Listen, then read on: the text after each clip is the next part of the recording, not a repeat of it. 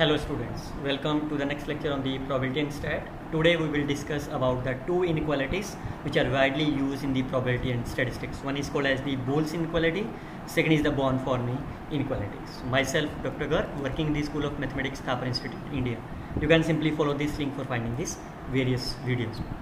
So what is the objective is we will try to explain you how you can describe about this Boole's inequality and the Bonferroni inequality.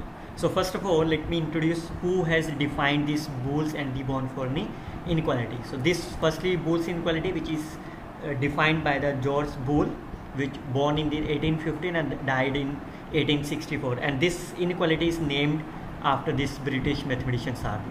On the other hand, what is the Bonferroni inequalities? This is named after the Italian mathematicians called as the C.E. Bonferroni, which was born in 1892 and died in 1960.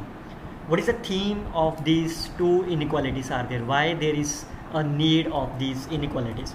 So the major contribution of these inequalities, whether it's a Boole or the Bonferroni, it will provide you the lower and the upper bounds for the probability of their unions with respect to their individual probabilities.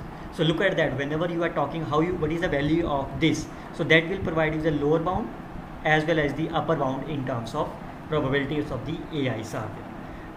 One thing, whenever we are thinking about this probability of the unions, like all of you know that what is the probability of the A1 union A2.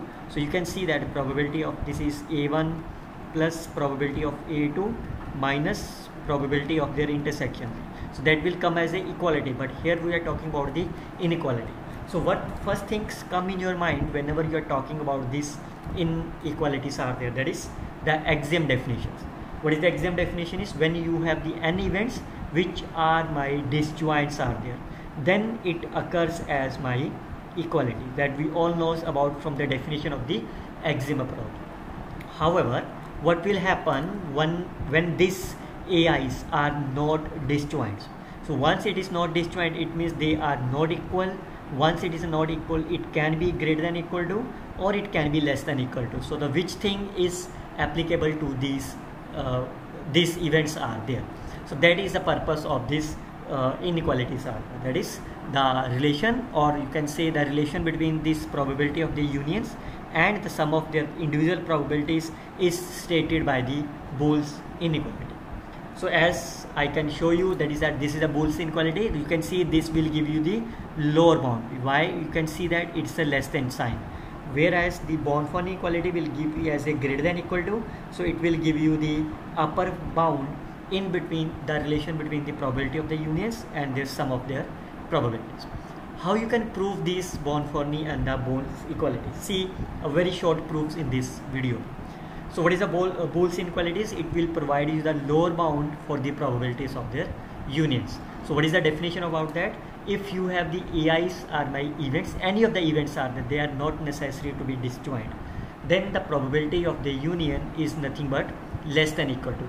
Clearly says that whenever these AIs are my disjoint, whenever they are my disjoints, then this equality holds on. So how you can prove that? That's a very simple. We will try to prove by induction. So clearly sees whenever what is the value of the n is 1. When n is 1, the left hand side is probability of the AI. The right hand side is nothing but probability of A1 only. So this is A1, this is A1. So it holds as equality. So it's trivially hold for that. Now if you consider about the two events A1 and A2, so then how you can write that? So all of you know that you can easily expand them in terms of probability of A plus probability of B minus probability of their intersection, and you know what is that? This is the addition law of the probability. Now we all know that probabilities of this, since we need the only of the AIs, we don't need this event, so we all know that this value is greater than equal to 0. So what is the minus of this probability? So the minus of this probability is my less than equal to 0. This value is less than of A1 plus A2. Hence you can see that whenever n is 2, the result holds for that.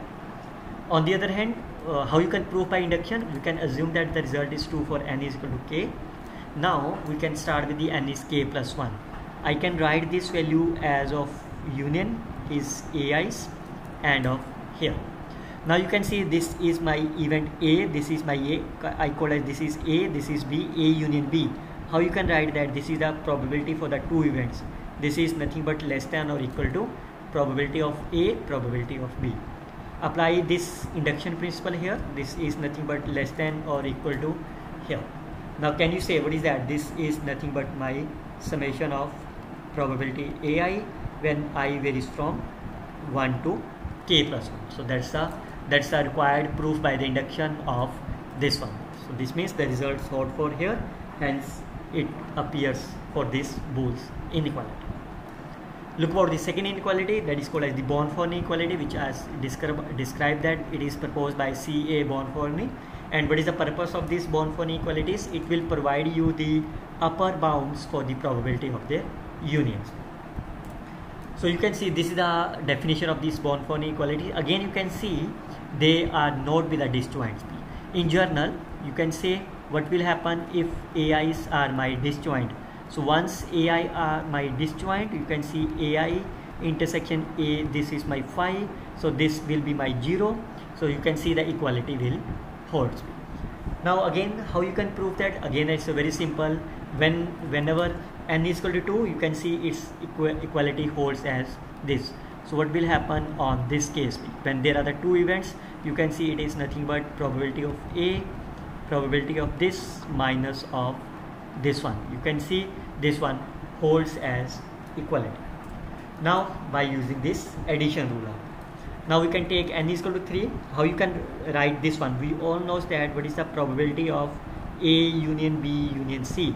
We know how you can write that. This is the probability of A, B plus C minus probability of A intersection B plus probability of A intersection C plus probability of B intersection C. This is minus, now it's a plus.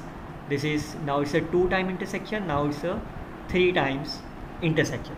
So I can write this value as, like, I can write this number as of P of A1, A2, A3. I can write this all those pair as I to 3, probability of this, and so on. Again you can see I don't need of this one. So again we know that probability of this value, what is that? This is nothing but my greater than equal to 0. So it's a plus sign. So this value is nothing but my greater than equal to of this. I can write this pair as sum of this. So you can see this value holds for n is equal to 3. Now assume that the result hold for n is equal to k. Now we can apply for the n is k plus 1. I can apply this definition for 2. I can write this value as greater than equal to, or you can say probability of A union B are here. I can write, how you can write like this way? What is that? I can write like this, union I can take as a common, and this bracket I can write like here. Now what is the value of this is? Now what is the value of this? I can apply the induction principle. So this value is nothing but my greater than of here. Again we don't need of the unions are there in the proof. What is that? I can apply the union here as Boole's inequalities for this case. You can see probability of the union is nothing but less than of this. Now since it is a negative sign, so the minus of this will be my greater than of here.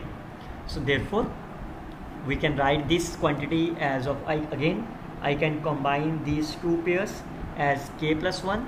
You can see I can combine these two pairs as of k plus 1. I can write this pair as here, and by using the Boole's inequality I can write of this. Now you can see what is that? I can combine them. You can combine these two pairs and you can write them in a single one. So what is that? This is by induction, or you can see the results holds for the n is equal to k plus 1. By the principle of mathematical induction, result is 2 for all the. So what is the conclusion behind is that you can see these two results holds. Or if you want to write this in terms of the one equation, you can see this is the probability of their unions. It can be written as the less than or equal to the Boole's inequality, greater than equal to here. Again, if AIs are my disjoint events, so what is the meaning of that? If AIs are my disjoints, so the probability of AI intersection AJ will be my 0. So this part will be my 0, and you can see left hand side and right hand side are same. So it means the probability of AI is nothing but equality holds. So you can see this is a special case for the here. So what is conclusion behind this lecture is the probability of the union you can easily obtain as the lower bound and upper bound of that, or in general this result is called as the Bonferroni Inequality. So that is a more generalized is the extension. I hope you can simply learn this Bonferroni and the Boole inequality in a very simple manner. If you like this video, you can share this one with your friends. Best of luck students. Happy learning. Thank you very much.